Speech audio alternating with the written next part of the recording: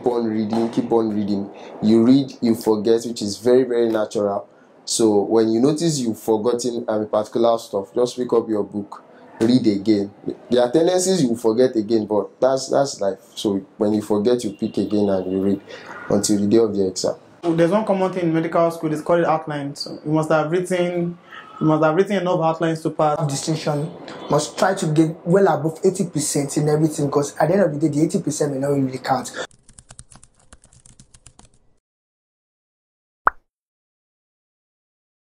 I'm Omoni Otaiwo Akitunde, a fifth-year medical student. Deb'rah, a fifth-year medical student in Nigeria.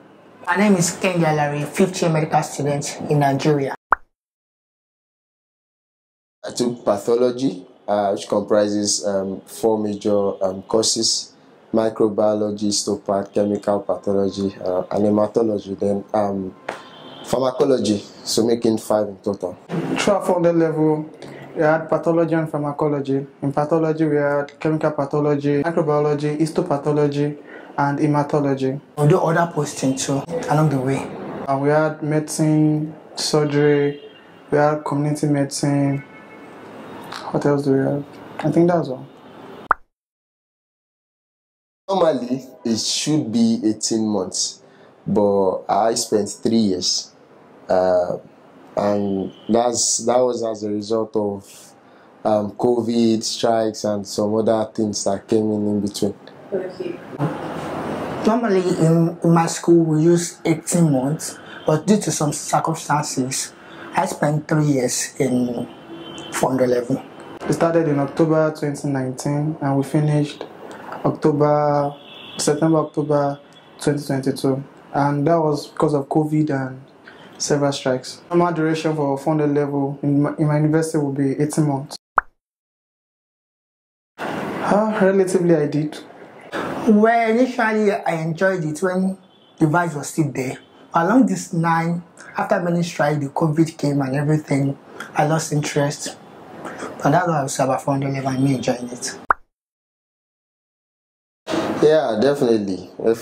Yes. Depending on the extracurricular activities, if it's something that is going to take time, okay, I'll say probably in early founded level you can still do your extracurricular activities, but closer to when you're writing your pathology and pharmacology exam, it's going to be more demanding and you might not really have time to balance stuff. So if you are not good at balancing things together, you might not be able to take extracurricular activities at that time.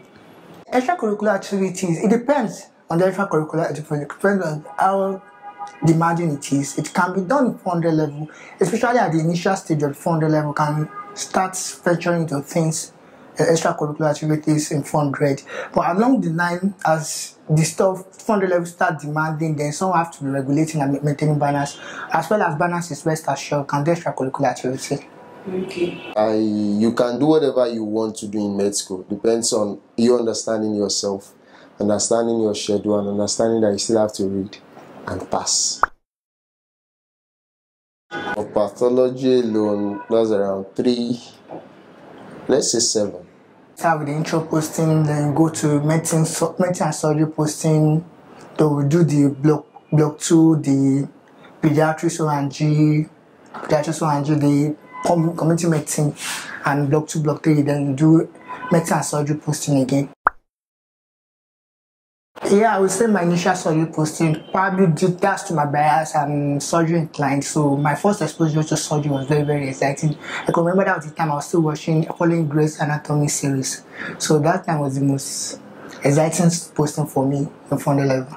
I think the first dermatology posting I did, because I had to do 2 dermatology postings, 2 circumstances. So the first dermatology posting I did, it was enjoyable, and I don't know, probably because there was new stuff, I enjoy hearing those flanopilaris and the likes, so it was fun. Of course, pediatrics. I just loved it. Like I found it very, very interesting. Oh, my end of posting exam in 400 level. I'm the kind of person that like reading, even ahead of what we were taught. So preparing for end of posting exam means me taking notes, reading much of my textbooks, read slides. Then I like my group discussion.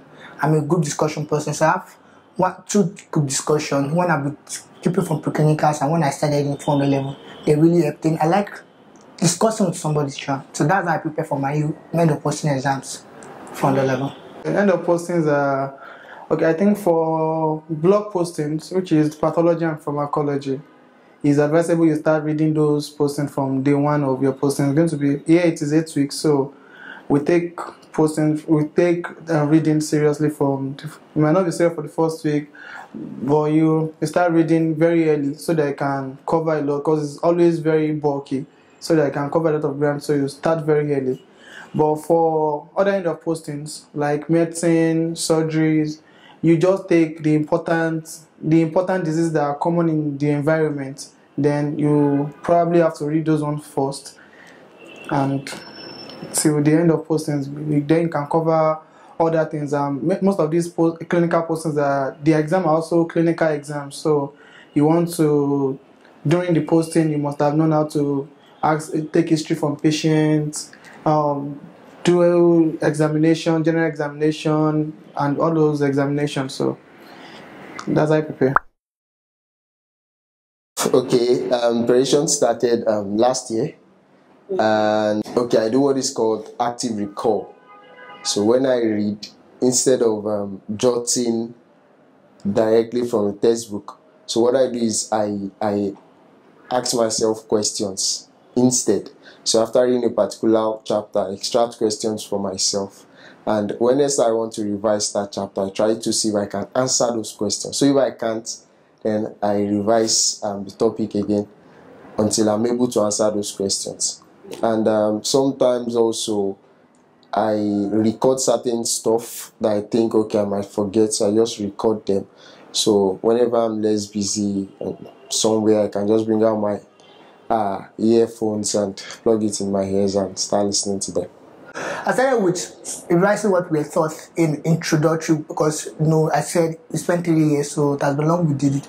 So I revised everything we thought in introductory before we started block 1. I make sure I understand everything. I watch videos. I'm not a person that watch videos normally, but to understand things, I watch videos. Then after I read, I make sure I challenge my brain by going online to look for questions, similar questions elsewhere, solving past questions, then discussing with people. My discussion group to really help. That's how I prepare for my MBBS part 1. Then towards the practical, I make sure I go for practical and do everything, so I make sure that I passed. That's how I prepared actually. MBBS exam, a long story short, personally I enjoy group discussions. So I attended more of my group discussion because MBBS was very bulky. By the time you look at the things you have to read, pathology, the whole of pathology, and the 4 things in pathology, even ordinary histopathology is too much to comprehend. By the time they tell you it's just 1 month to MBBS, you have not even read like 1/4 of histopathology. I still have like 5 other things to read. Then you still have practicals and so. I think I enjoy the company of friends, so I attended more of group discussions. We discuss, so the little things I hear, the things I hear there, the little things I read too, and everything combined together. I think that was what worked for me actually. Number 1, group discussions. I do more of discussions. Then I take important topics first. From the way you take your lectures, you must have known the important topics that you know that these particular topics are unavoidable. Like you are reading your chemical pathology and you are talking about OGTT, you are talking about histopathology, and you are talking about inflammations and the like. So I read those simple ones first. Then with the AOC towards the exam, our lecturers did well to give us area of concentration. So I read those ones too. By the time I was done reading those ones, I think those ones boosted my confidence a little, so I survived. The reading strategy, I like reading 2 or 3 techniques. So if I read, take for example, I read hematology of brand, I like to check hematology in the clinical practice, then go for online, check for video. After checking video, then go for standard exam elsewhere, probably some past question of some schools abroad, try to do it again, then do my own school past question. So that's how I prepare. That's my own reading strategy. I like challenging my brain after I've read. Then I'm a kind of person that like asking questions, and I like discussing with people. So that's, if I read something now, I like to look for someone to discuss with so that I can move that stuff with the person. So that's my reasoning strategy. First things first, before any exam, I used to tell myself I'll pass. So that helps me deal with anxiety a lot. And aside that, I ensure that I adequately prepare for my exams, such that for an exam, I know if I'm going to do so well, I definitely know I'm always going to pass. But I used to evaluate myself if I'm going to do so well or just fairly or averagely. So usually, I'm not usually anxious on the day of the exam. Initially, I'm not a person that I'm always anxious for exam. Probably the way I've been through my past experiences, I'm not an anxious person. What I used to tell myself is, I used to assess my preparation level. If I've prepared to a pass level, I know I've passed. If I've prepared to an excellent level, I know that okay, I can go for excellent. Because I know after doing some past question and hoping for the best, I know that all things being equal, I should pass. So I'm not the kind of person that anxious, and how I do well with that kind of stuff is constantly remembering myself that I'm in this school to pass. Then constantly remember myself that every exam is doable. Some people have done it before, they've passed, so I can do it and pass. Then constantly reminding myself that I'm brilliant enough to pass this exam. So those stuff really help me, that I don't just go to exam with being anxious of passing, even if I've not read. I just have this mindset that I'm going to pass the exam. The main is passing very well. That's not the next thing. There was theory, there was MCQs, and there were practicals. So we did MCQs and theory in a day for a particular course. It was a 5-day exam. It was a 2 weeks exam. For the first week, we had each subject per day. For each subject, we do the MCQ in the morning, then the theory in the afternoon. So for the whole week, then the second week we had practicals, then orals. I'll start by saying the 400 level is really tough, especially pathology, very tough.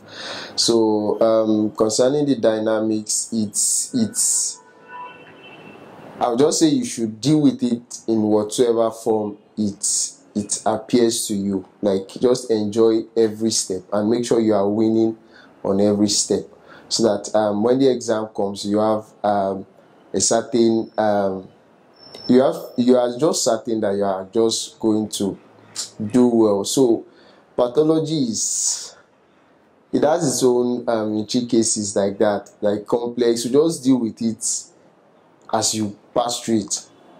So dynamic of pathology exam start from the EOP, the continuous assessment we'll be gathering over the years, the attendance in class. Then the real exam now start with the MCQ. We're going to be, depending on school, now school is 500 question MCQ. Then it's theory, we're going to answer like 6, 7, 8 theory questions. Then the practical and the oral exam, which now as the revival exams. So those are the dynamics, and every part of this exam are very crucial and important to passing. I just feel it's a knowing sort of. Okay, sometimes you read and get to a point, you know that you are just saturated with this stuff to a certain degree. So you know that at all now I'll pass, sort of. So that's just it. There's really no catch. To write the exam, you must have paid your tuition. Then you must meet up to 75% of attendance for lectures. It was very hard. Yeah, no exam is easy. So this exam, I would say, is a test for knowledge. My particular exam was test for knowledge. It's not relatively simple, and I would say it's hard, because on average level the exam is very hard, except if someone have prepared. Exam is simple when you've come out and passed, but on the average level I found the exam very hard. To be sincere, I did not really find it hard, except for my histopath practical, of course. So I feel the rest I was well prepared. I, to an extent, knew what was going to, had an idea of what was going to come out, so I prepared like in that line. But for my histopathology practical, though we have been preparing, but that day I had this physiological imbalance. Maybe I was hypoglycemic and I was just imbalanced, sort of looking at the slides. I didn't sleep enough to that day, so that made it a little bit difficult for me. So that was the only part of the exam I can say was difficult for me. The first thing I do after writing each exam is I firstly assess myself. Yeah, because going to exam I always have a goal. For my SQ, like I have a goal, like I don't like personally, for example, for my SQ, I have my goals of not missing more than 50 questions. So that at the end of the day I can have 450 over 500 with the negative markings. If it's going to be half, then I will be able to have for 25, which is well above 80%. So I get to reflect on those questions, which one I could remember that I got very well, which one I remember I guess. So if I didn't meet my target, I would feel bad, honestly feel bad, no matter what I got. Then my theory question, I have a mindset of getting there with 70% plus. So if I couldn't do the theory question very well, then that's the major determinant of each exam. Like my chem part was fine. My histo part was not really cool because the MCQ was fine, but the theory was not what I was expecting, so I didn't meet the expectation theory. Same with my pharmacology. My MCQ pharmacology was fine, but the theory, the time was too short for me to write much as I wished to. So it depends on exam and meeting my target to the exam. So that depends on my mood after the exam.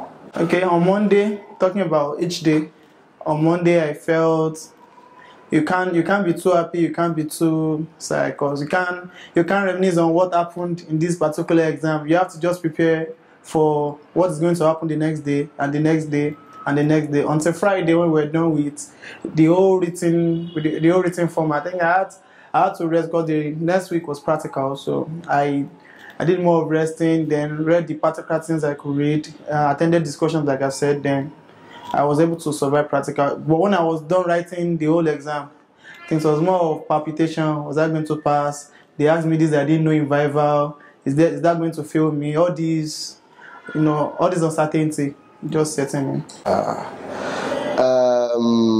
After writing each exam, okay. For example, we wrote Chem part the first day. I knew for sure after that exam that I had passed. So same for histo part, same for so for everything. Immediately I finished my exam, even my Viva, I already knew I had passed. So there was no doubt about that. Okay, the tips to passing essay exams.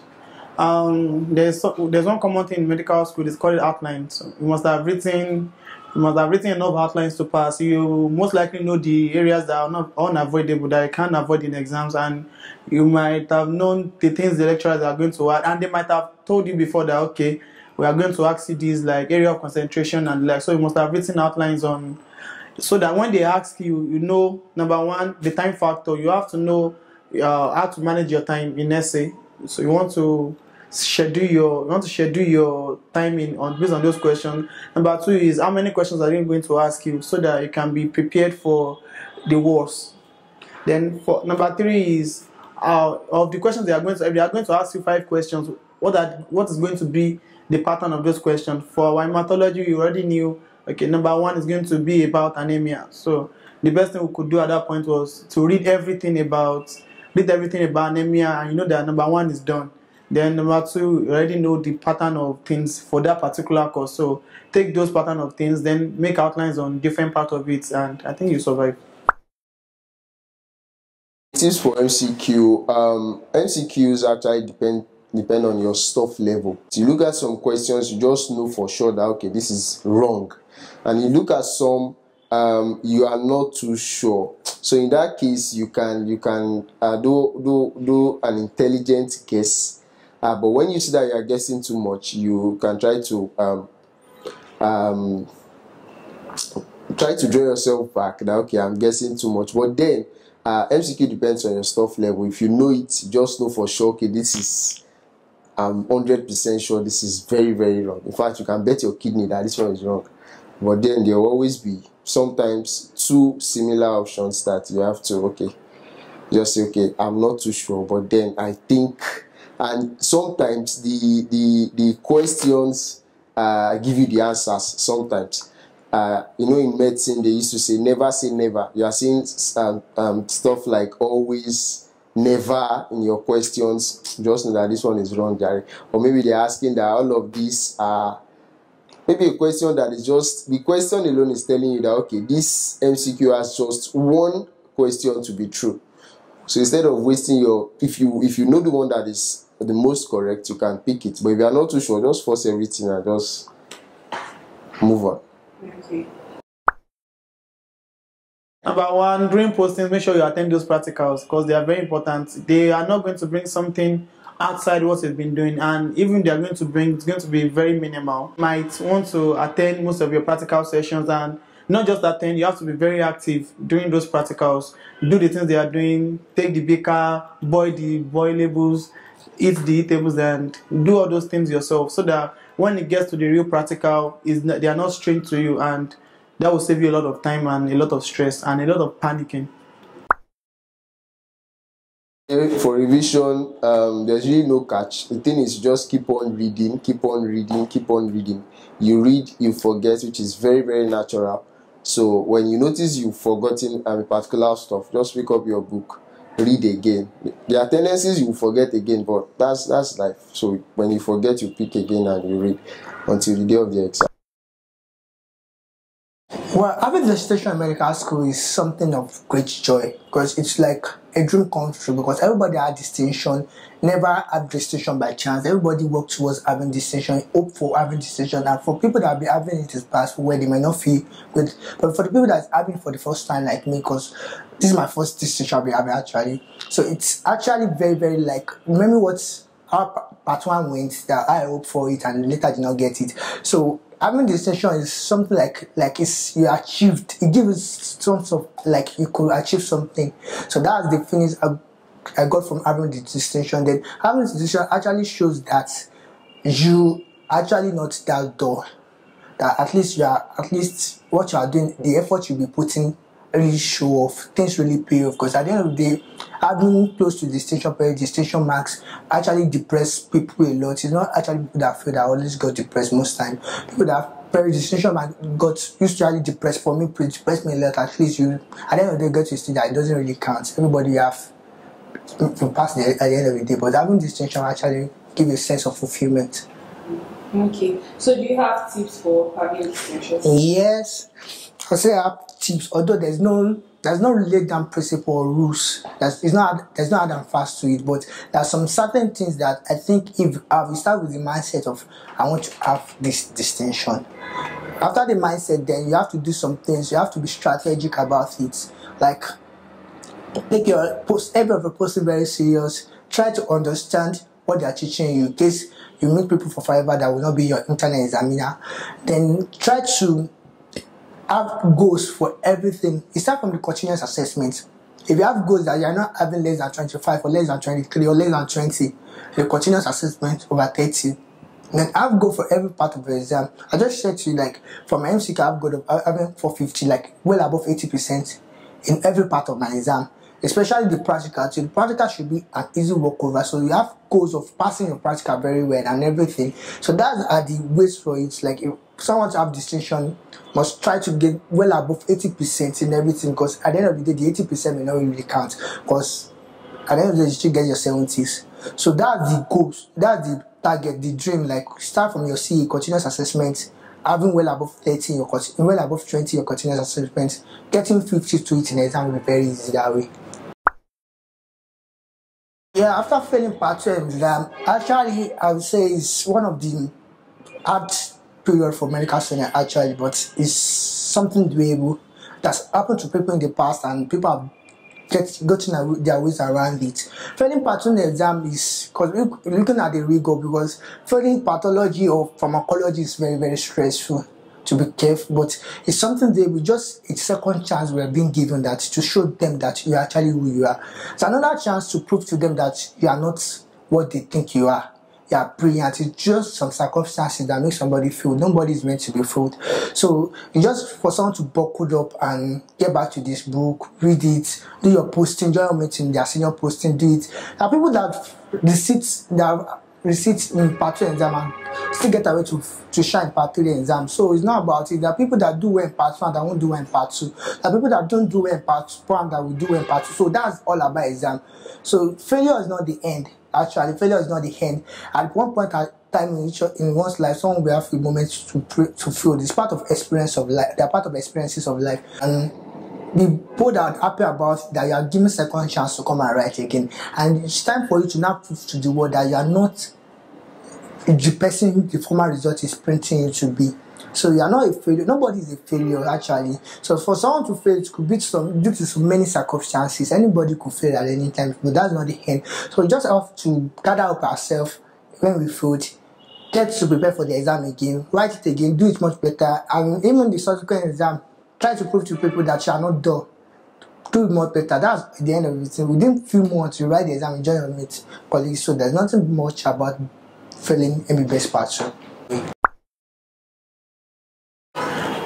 I think I said that earlier. I was having palpitation. I was not sure whether I was going to pass, whether I was going to fail. What will I tell them at home? I failed this particular exam, and the fear of having to rewrite an exam or having to resit for an exam while my mates are already ahead of me. They are already taking courses at the other level. So I was very afraid. I didn't want to fail, and I was just not stable at that point. So how did you feel before the result came out? Before the result came out, I was not anxious. Like I said, I already knew I had passed. So I was just waiting for the good news, and it came at the right time. So I was very, very happy, very glad. Okay, so how did you react when you checked the result and you passed? I was very happy. Not just that I passed and the whole class passed, but for me, that personally I passed. I was very happy. I had to leave where I was just to go to where my mates are, so that I can express my joy to everybody. I think I was very, very happy. I remembered calling a friend of mine just to ask if he has seen the results. So he didn't pick up the phone, but I think I called someone else just to know the normal stuff now. Congratulations, blah blah blah, like that. So well, before the results came out, I was actually hoping to get a good excellent grade. Actually, after going through the fiber exam, I have some doubt of getting excellent results in some aspects. Like I was hoping for pharmacology to be very good. My pathology fiber was not that very fine. Was not that very nice at it. I was expecting it to be, because the external examiner does not ask me the question I know actually. But at the end of the day, I keep up hoping that okay, everybody is having the answers. I know I can fail. So failure is not the cause of my anxiety, because of my anxiety is doing that excellently well.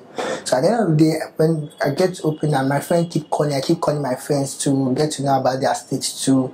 You know, my friend that we are close together, we chatted, we talk about our fiber experiences, the entire exam experiences, and what we're hoping for. So that was all my states before seeing the result of my MBBS part 2. I would say I was anxious actually. Anxious is an understatement. I was very anxious. And that's prior to checking the result, was my very, very close friend that called me and told me about the result that finally I had distinction, because I didn't even believe him. So I had to go there myself to go and check. Actually, I was very, very happy that at last I was able to have distinction. Prior to this, having distinction in part and farm was not that important to me, or to some circumstances in close to exam that occurred, because I have one of my mentors. I was hoping for my dreams, all these dreams. I have one of my mentors that message that was telling me that for me to progress in my academic pursuits, I need to get distinction in medical schools. At that time, I was depressed, because not fully aware that it's not easy getting distinction in Nigerian medical schools. So that was the time I started hoping. I started working towards distinction. That was months, like few weeks to MBBS. So getting it was relieving. I called people. I called my sister. I called my team. That at last I was able to achieve it. I messaged my mentor that at last I was able to get this distinction. I was very, very happy about it.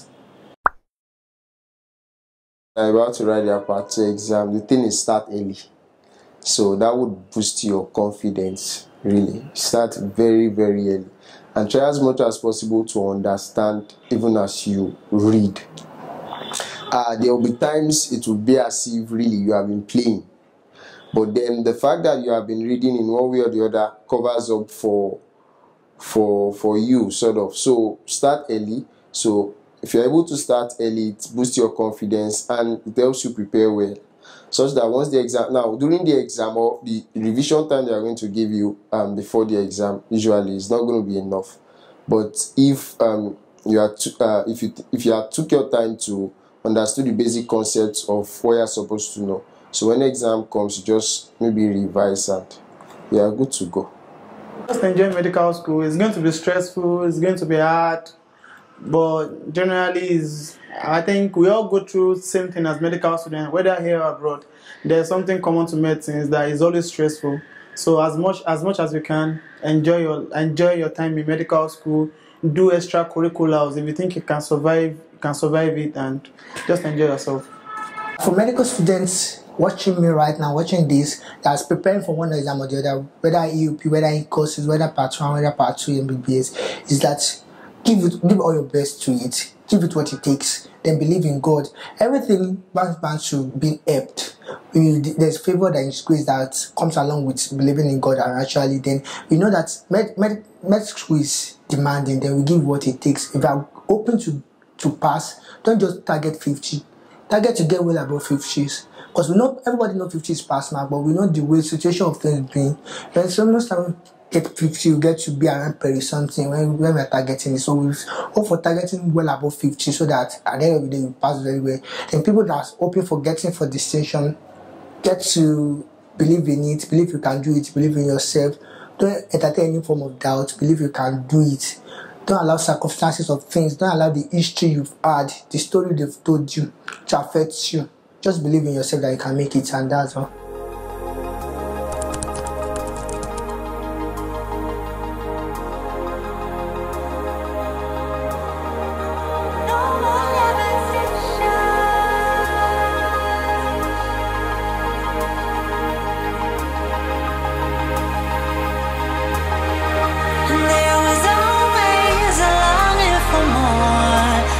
Connection is disconnecting from the source within.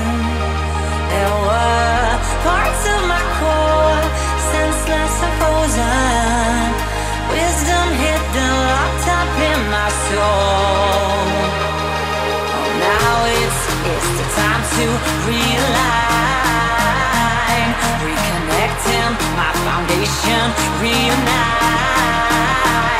Oh, I'm digging, got my feet on solid